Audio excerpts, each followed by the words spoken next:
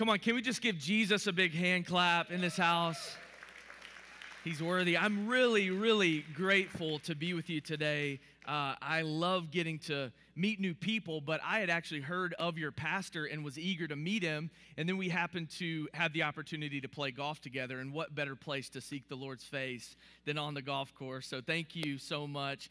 Can we just give your pastor, Pastor Scott, and his wife, Renee, a big hand clap? This is a blessed house. It's a blessed community, and I'm really, really grateful for your friendship. I'm really grateful to be invited into this space. I don't take it lightly, so thank you so much for allowing me. I'm excited to preach God's Word today. A little bit about myself. Pastor Scott did an incredible job telling our story, but we hail from Louisiana, and it's in our blood. We drank the water, so we can't help it. I've got a Cajun wife, Nicole, who's here with me today. I've got Dawson and Edwin, and then our 3-year-old is in the kids ministry, and I got to visit with the kids ministry before service, and I said, thank you so much, and I'm sorry. And but he'll do fine. He loves kids ministry. We come from Shreveport, Louisiana. I do. Nicole comes from the south part of the state. We met in college, and when we met, we felt like God was bringing us together for a purpose, for a ministry purpose. We had both sensed the call of the Lord in our hearts from young ages, and then when we met, we just knew that the Lord had something specific for us as a married couple, and so that over the last 13 years has developed into a call to plant a church. And so in the fall, like Pastor Scott said, in the fall of next year, September 22nd is actually our aim to launch. September 22nd. We'll be in the TCU area of Fort Worth. We're planting Tove City Church. And so if you think about us, pray for us. But I'll tell you what's so special and unique, like Pastor Scott said, the kingdom connections that God is interested in building. We're not building our own things. When we plant churches, it's not like the business world. We're not planting entities and organizations that are built around people. God is at work doing His work, and so I'm eager as a church planter, as a pastor, to build connection, to build community together. So I love being here. This place is special to us, Lake Country Church. Of course, our kids go to Lake Country Christian School, and so I've been eager to connect here. So thank you for being part of an answered prayer for us. We love this house, and I'm really grateful to share God's Word. Are you ready for God's Word today?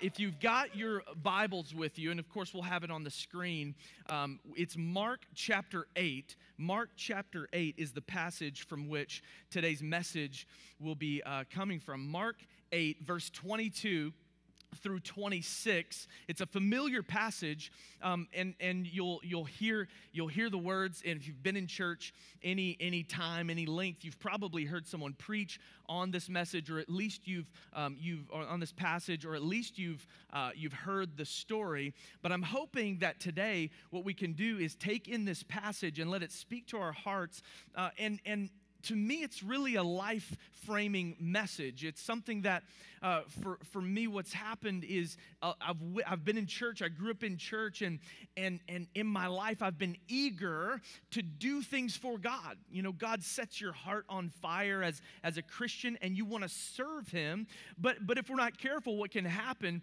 is our own interpretation of what God wants is what we begin to go after. But really, what God wants to do is He wants to shape our hearts, shape our lives, and do His work through us. And it may sound like a slight nuance, but I believe that if we'll allow the Holy Spirit and the Word of God and the life of Jesus to shape our lens, to shape our hearts, what will begin to happen is our Christian life will feel less forced, and it will feel more like flow, like the Spirit of God flowing through us. And we won't find ourselves in a frustrating place. We'll find ourselves in a thriving place as we see the life of Jesus, as we see the Spirit of God Himself activating our lives and flowing through us for His glory.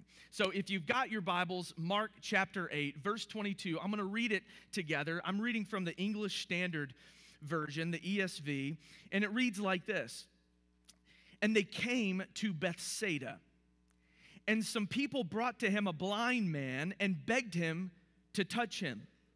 And he took the blind man by the hand and led him out of the village. And when he had spit on his eyes and laid his hands on him, he asked him, "Do you see anything?" And he looked up and he said, and I love this honesty, "I see people, but they look like trees walking." Then Jesus laid his hands on his eyes again, and he opened his eyes. His sight was restored, and he saw everything clearly. And he sent him home to his home, saying, "Do not even enter the village." I want to speak to you over the next few minutes with this thought in mind. Blind in Bethsaida. Can you say that with me? Blind in Bethsaida. Let's pray. Heavenly Father, thank you for your people. Thank you for your word. Thank you for caring about us enough to preserve a canon of Scripture that would reveal your character, your nature, and by your Spirit would speak to our hearts and activate our lives. Lord, I pray that today you would use your word to open the eyes of our hearts to see things the way that you see them, so that you would shape the way that we live for your name's sake. In Jesus' name. And everybody said, come on, can we just give Jesus one more big hand clap in this house for his word? Well, I don't know about you, but this may just go over everybody's head, but have you ever seen those post-wisdom teeth extraction videos? Anybody? You know what I'm talking about? A few of you? They're the silly little videos that people post on social media, on Facebook, Instagram, whatever it may be, and it goes viral, and it's someone recovering from having their wisdom teeth out. And what they're recovering from is the anesthesia and how it's wearing off, and it really just makes people loopy, and they say the wildest things. I love those videos. So it tells you a little bit about it. I just laugh till I cry watching those videos and hearing what people say. And recently, I won't show the videos, but we had our own little opportunity to have a post-wisdom teeth extraction opportunity. My wife, Nicole, had hers out, and we did get some glorious home footage. And again, I won't share that. But it reminded me of when I got my wisdom teeth out when I was 18 years old, and needless to say, I'm still recovering. It's been a long journey back to wisdom. But I don't remember the surgery. Thank God, it was a good enough anesthesia to keep me under until they could perform the surgery. But what I do remember is waking up from that surgery. I remember, have you ever had surgery, anybody? Come on. Surgery's strange because it feels like you just went to sleep and then you're waking up. And so there I am on the table, and the nurses are there, and they're saying, "Hey, Derek, it's time to wake up." And I'm trying, like it's weird. I'm not trying to wake up, but they just seem super eager to wake me up, and I'm trying. It's just weird. And I'm there, and they're saying, "Derek, you got to wake up. It's time to wake up. The surgery went well," and I'm still trying. They're like, "Derek, you've got to open your eyes. You've got to open your eyes." And I'm trying to open my eyes. And they're giggling. All I can muster up is opening my mouth as wide as I can, trying to see. And they think it's hilarious, and I'm terrified. The thought that went through my mind is that instead of extracting these wisdom teeth, this doctor has proceeded to extract my eyeballs.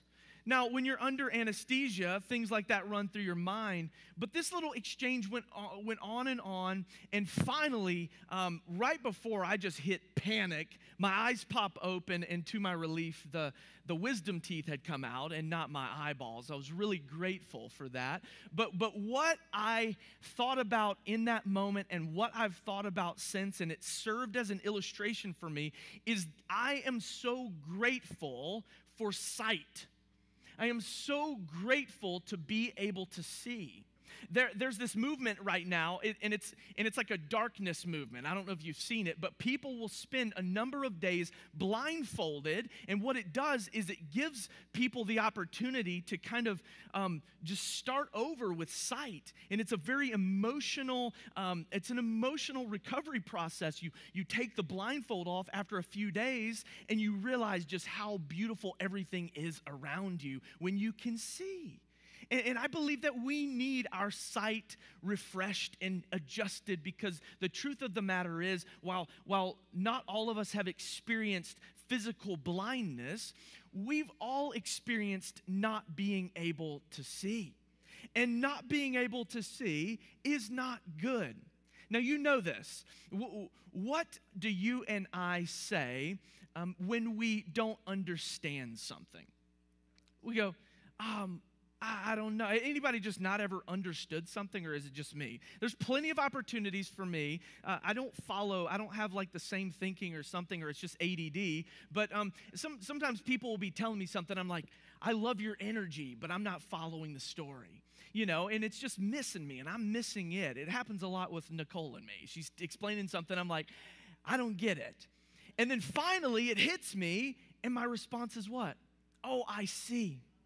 We've all had this type of response. We've all been in the dark per se, but my Bible tells me that what Jesus has come to do is that Jesus has come to give sight to those who cannot see. And I love how it's presented in Scripture. Of course, you've got the prophecy that Jesus fulfills, that he's bringing sight to blind eyes. But even in the message that Jesus is preaching from the very beginning of his public ministry, you find it in Matthew chapter 4, and I'll read it briefly. In Matthew chapter 4, verse 17, it says, Jesus began to preach, saying, "Repent, for the kingdom of heaven is at hand." And really quickly, what repent means is not just turn from your sin or else. What it actually is a deeper concept that comes from the word metanoia. It's a Greek word that means to change the way that you think. Or you could put it this way, change the way that you see. You see, Jesus has come to change the way that we think and to change the way that we see. And what that does, it empowers us to live a life of response, a life of following Jesus based on the work that he's done to open our eyes. And so you could put it another way. Jesus wants to shape the way you see so that he can shape the way you live. That's what I want to talk about over the next few minutes. And so in Mark chapter 8, let's take a look at 3 areas that Jesus wants to change the way that we see. The first is this. The first area I want to point out is passions. Passions. Jesus wants to shape the way that you see your passions. Look at Mark chapter 8, verse 22 through 26 again. It says, "And they came to Bethsaida." Now, it's important for me to point out Bethsaida here because of what was going on historically at this time. You see, when Jesus shows up on the scene in this town, and by the way, Bethsaida is the combination of 2 words. It's the word Bet and Saida, which means the house of fishing or hunting, because this place for such a long time had been beautifully defined by the tradesmanship and the craftsmanship and the working industry of that area, and it was fishing and hunting. And it was a successful enough place at one time to be named after this trade of fishing and hunting. But by the time that Jesus shows up on the scene, this place has fallen into turmoil. This place has been overrun with an enemy country, and they have begun to oppress these people. And what's happened is it's ignited flames of intense passion within the community. And it should have been. When things blow up in our face, or it can be good or bad, a good thing happens or a bad thing happens, what can happen to us is our passions are inflamed. And Jesus shows up here. Verse 22 continues, and it says, "And some people brought to him a blind man and begged him to touch him." Verse 23 says, And he took him by the hand, and he led him out of the village. Here's where I want to go with you. It's important for me to tell you that Jesus takes the blind man out of the village as it pertains to our passions, because Jesus wants to give us a perspective and a right perspective on passions. It isn't that Jesus doesn't want you to be passionate. And it isn't that Jesus doesn't want to use your passions for his glory. But what can happen, because passions tend to grip us at an identity level, is that our passions can turn into idols. And Jesus understands, in order for us to operate his way, he's got to be the one on the throne of our lives. And so what he does with this blind man is he takes the blind man out of this village to perform a miracle on his eyes. Now, whatever has a grip in your life of passion, sometimes it's career, sometimes it's politics, all of these things are good. A career is good. Politics are necessary. Christian people should be incredibly engaged in what's going on in the socioeconomics and the governmental aspects of our world. We should have influence. And so I'm here to tell you that God wants you to be passionate about the things he's called you to and given you influence over. But if we're not careful, those things, we can be sucked in to the chaos that can be stirred up in passion.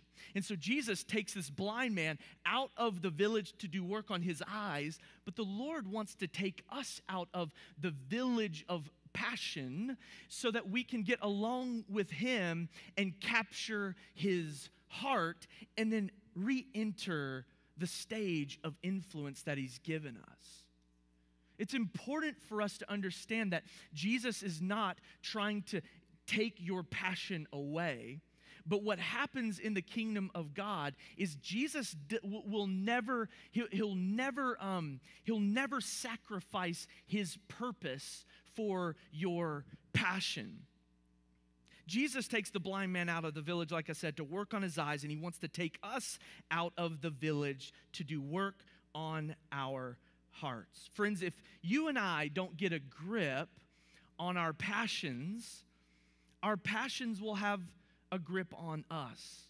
And anything that has a grip on our identity other than Jesus will serve as idolatry in our lives. I want to do just a riff here on this word idolatry. God has, especially when he puts his spirit in our hearts, he awakens our minds. He does beautiful things from the inside out, and he gives us new ideas.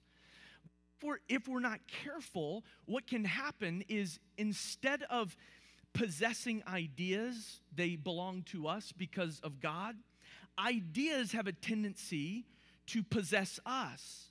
And if ideas possess us, then that idea has taken control of us. That's where we get this word ideology. And ideology is an idea that doesn't start as dangerous, but when it becomes a possessive idea, the Lord wants to relinquish you from that. He wants to take you away from that so it can have the right place. You see, whatever your passion is, God has probably given you that passion. But when that passion begins to serve your own purposes, it's become idolatrous. But what can happen, and is so powerful for God's people, is when God's purpose is the very thing that we live for, which is to understand that you're his child and that your purpose in life is not to fulfill your passion, but your purpose in life is to bring God glory. When it becomes clear to your heart and your mind that your job as a Christian is to bring God glory with your life, everything that you're passionate about will begin to flourish. He wants to do work on our eyes, but it's going to take some alone time with the Lord so that he can shape that aspect of your life. He wants us to step away with him. He wants us to ground our identities in him. I've got an illustration. I've had the privilege to lead a lot of people. I've had the opportunity to oversee large parts of Christian organizations and churches and hundreds of employees. And one thing I've noticed in the church world, but it can happen in any industry, is that when we become passionate about a calling, it can be very exciting.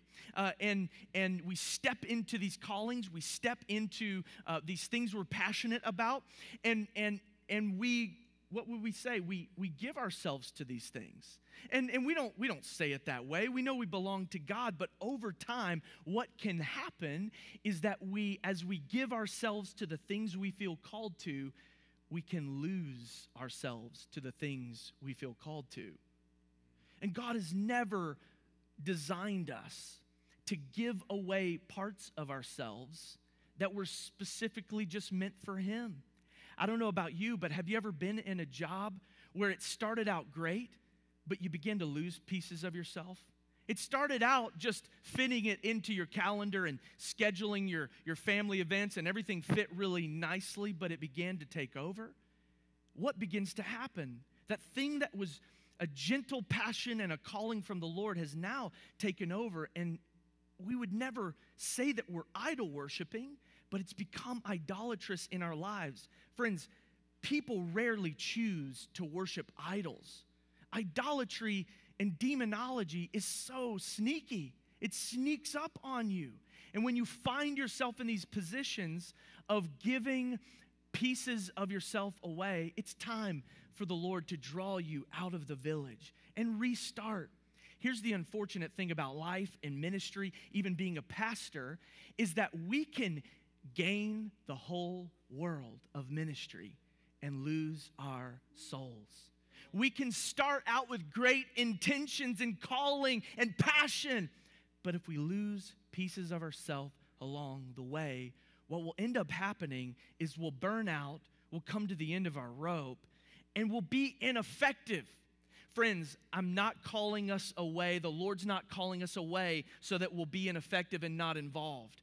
We're not called to be, we're called to be in but not of. We're not called to be away from. God has called us to be active participants in what he's doing in the earth, but it's what he's doing in the earth. Here's what will take place. If you and I will buy into purpose overriding passion, you and I will work into our lives a regular opportunity to come away with the Lord. On a daily basis, just going, Lord, I belong to you.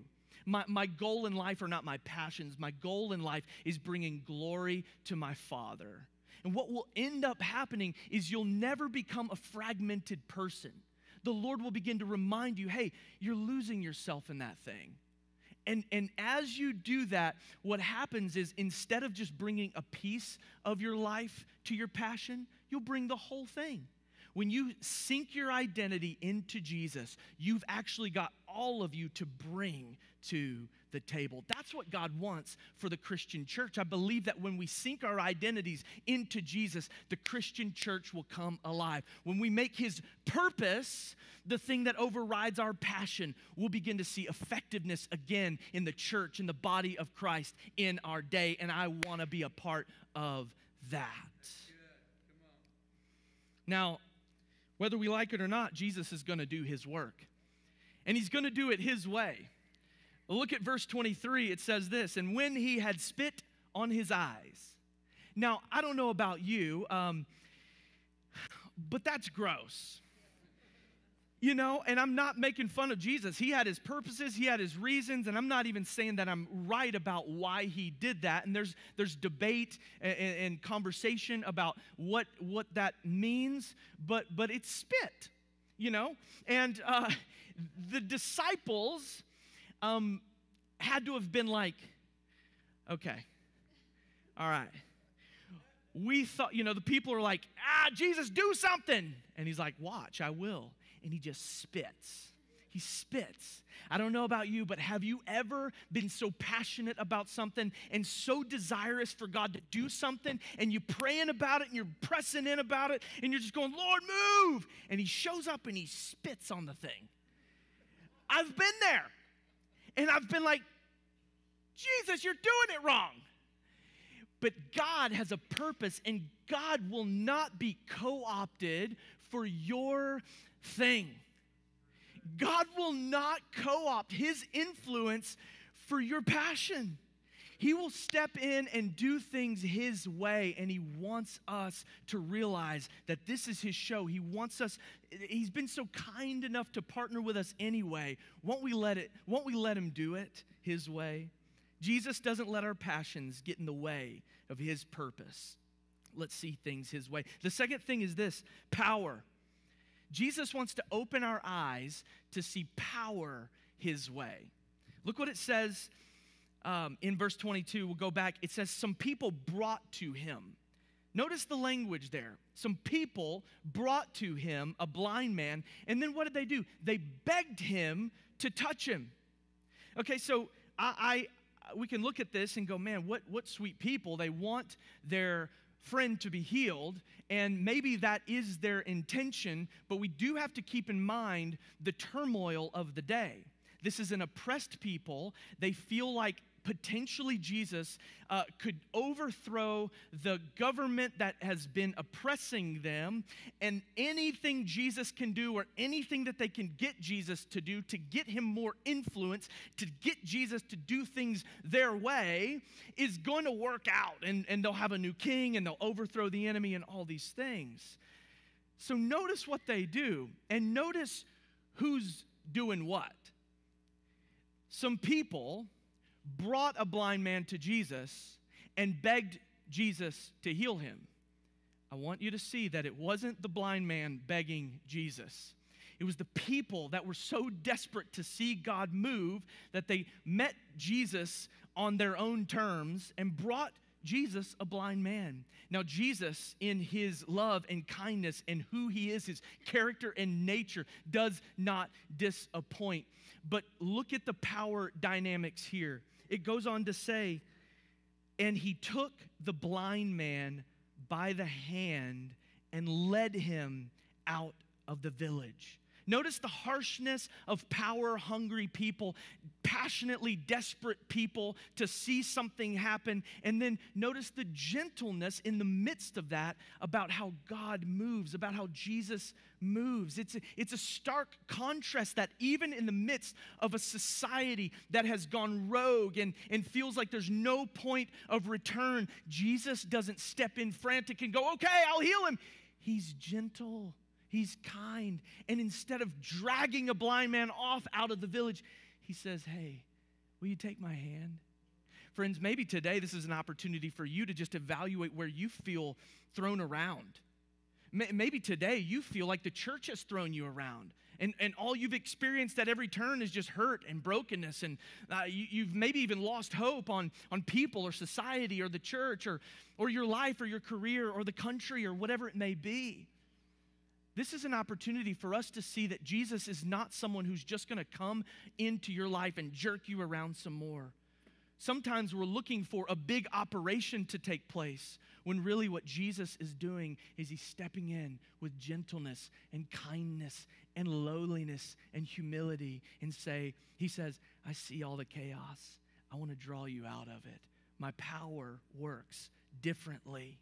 You see, desperation for earthly power and the operation of God's power are two different things. It isn't that God is against power. In fact, God is powerful. And as we look at Scripture, what we see is that God himself is the one who gives people power. But the way we view power and how you gain power and how you use power all matter to God. And it has to do with the way that you treat people. I want to give a short little illustration that comes from Scripture. Matthew 20 is where one of the best tellings of this comes from, but what we have in Matthew chapter 20 is a mom of a couple of the disciples. And man, I love this story because I have this picture in my mind of the disciples, and they're probably young men, most of them, maybe even older, teenagers, young adults, but they're young enough, especially James and John, for their mom to be very involved in their life. And so if you can imagine a group of ragtag men who they're not quite sanctified yet, if you will, I imagine they picked on one another when Jesus wasn't looking. And when he walked up, they'd be like, shh, he's coming, he's coming. Well, this was terrible for James and John. James and John's mom comes to Jesus and is like, Jesus, I got 2 boys and you're gonna love them. They are just going to be amazing in your kingdom. And when you get on your throne, hey, why don't you just have one on your left, one on your right? They're going to be great. And it's not like James and John are embarrassed right away. They're like, yeah, listen to her. Well, then the disciples just get indignant. They're like, who do you think you are? And who do you think your mom is? Like, I think about this and I'm like, I think my mom likes me like that. How many of you got a mom who would just go to Jesus and be like, I like my boy? My wife, she's like, yep. But this makes the disciples indignant. And Jesus uses the opportunity to give us a beautiful explanation of how power works in his kingdom. You see, it's interesting to note that Jesus doesn't tell the disciples in Matthew chapter 20 how to not gain power. He doesn't say that you cannot be the greatest. He says how to be the greatest, though. It says this in verse 25, but Jesus called to them and said, hey guys, come here. You know that the rulers of the Gentiles lord it over them, and their great ones exercise authority over them. You ever had anybody exercise authority over you? It's not that they're just over you, but they got to make sure you know that they're over you.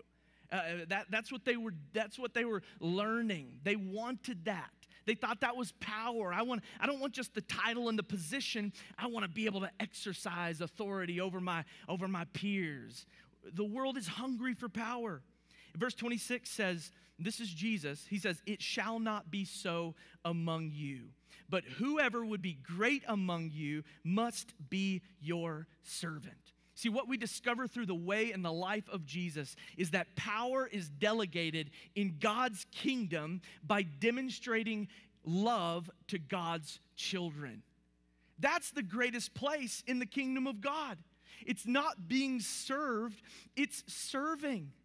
You know, we as Christians, we like to see influence, and we should. We like to see impact, and we should. But unfortunately, because we're still wrestling with the flesh, oftentimes we can be given or delegated places of authority and power in God's kingdom, and we can kind of go, hey, look what God has done.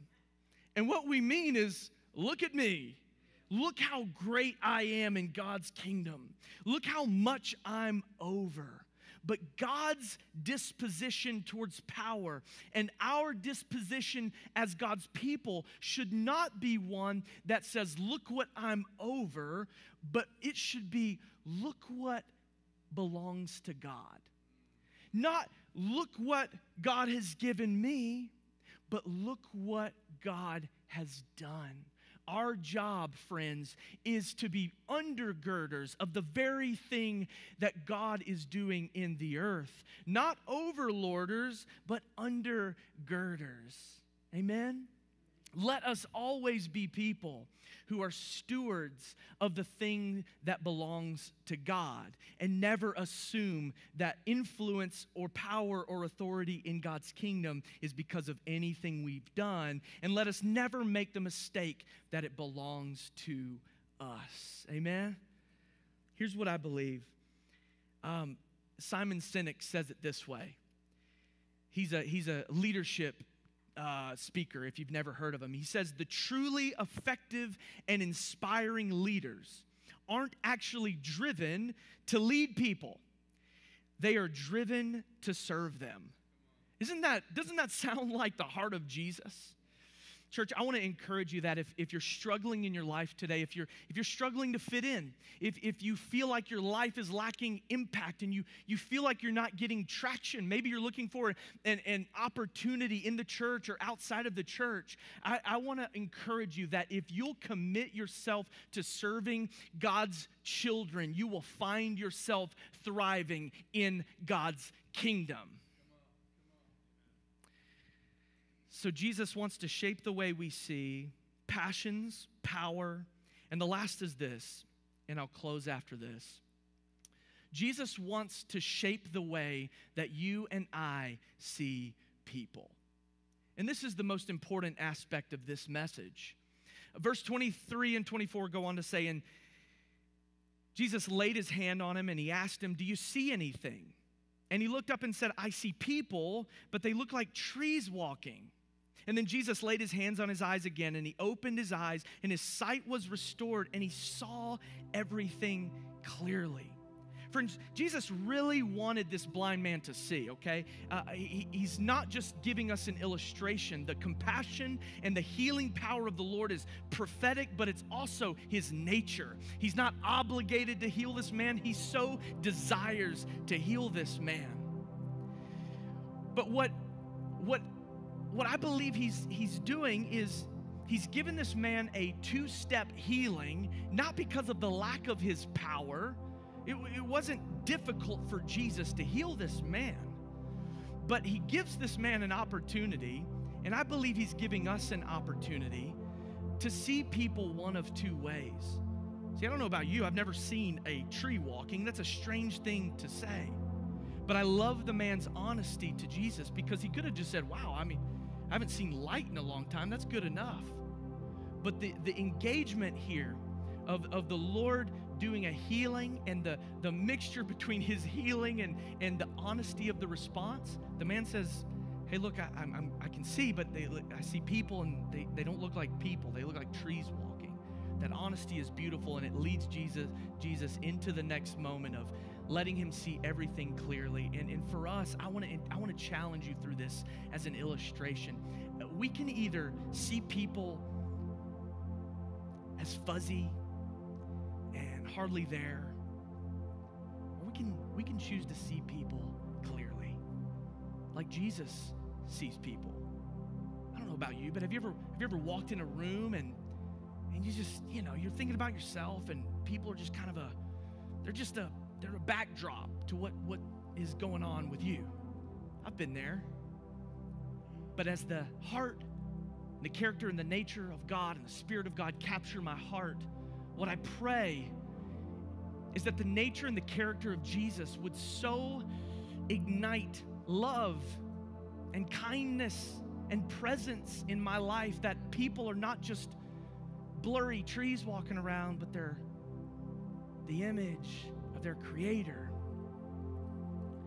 But friends, this doesn't just happen because you want it to. It happens because a miracle has to take place.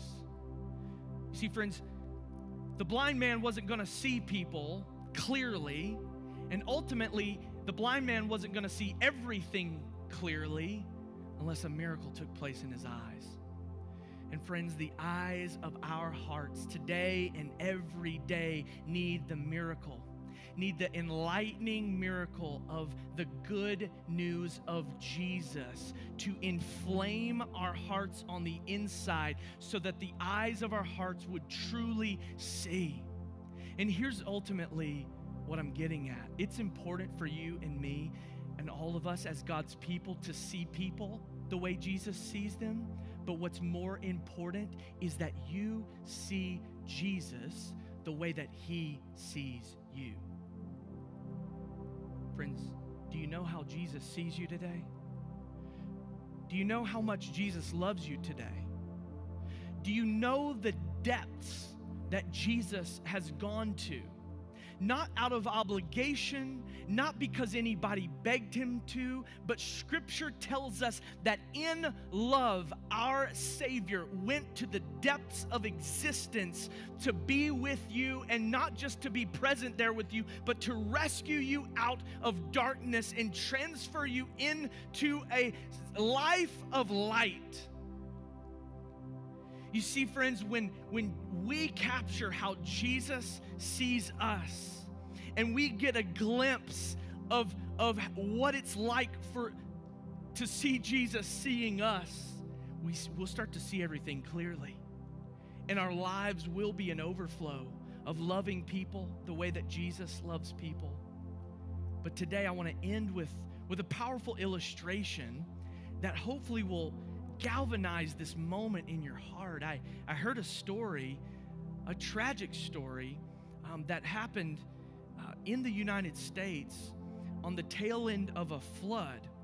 There was a place where these boys used to go and play on the levee, and what happened was the levee was compromised, and the land around the levee had become like quicksand, and these boys got trapped in the quicksand. And I get emotional about it because I've got boys, and I just have this image of the possibility of this taking place.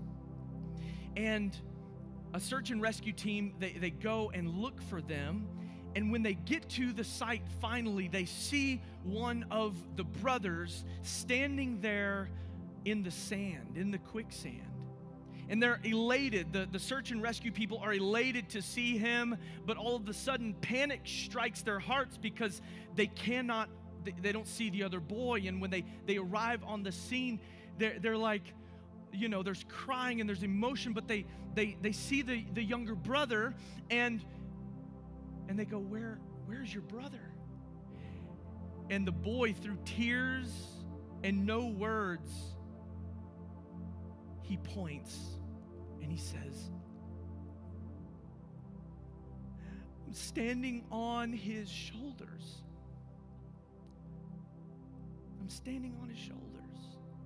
That boy had sacrificed his life for his earthly brother to live in love. What a powerful story.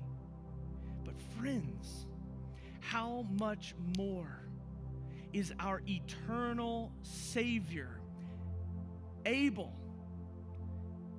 to save us, not just in this life, but eternally? We have that Savior today, who not only has forgiven us of all of our sin, but has transferred his righteousness by faith to us.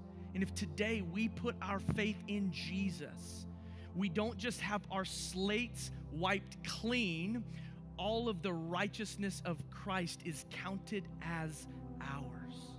One life for another, death for life, an exchange for poverty, for wealth, not this life, but eternity. Let me read this last passage and I'll get off the platform. It says, verse 26, and he sent him home. But it says, send him to his home, saying, do not even enter the village. Friends, today, Jesus is calling all of us home. For those of us that are believers, we know that we have an eternal home with him. But this is also speaking to a right now identity. Some of us have felt exiles in our own culture. We felt like exiles in our own state, in our own country.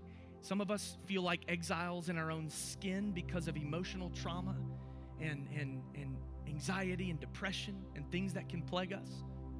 Jesus is calling you home to be with him every day, so that when you meet him face to face and you see him in glory, it's rejoicing because you've been there all along. And maybe there's someone in this room today and you've never felt at home. You've never felt at home with Jesus. Would you see him today as one who he's not shaking you around. He's not overpowering you to get you to do something, though his spirit is powerful and moving in your heart, and you sense it even right now. Would you, if you've never been home with the Lord in your heart, would you today, would you be witness to his death for you? And not only his death, but his depth for you. He's gone to every length to save you. And would you see him as the victorious Savior of your life?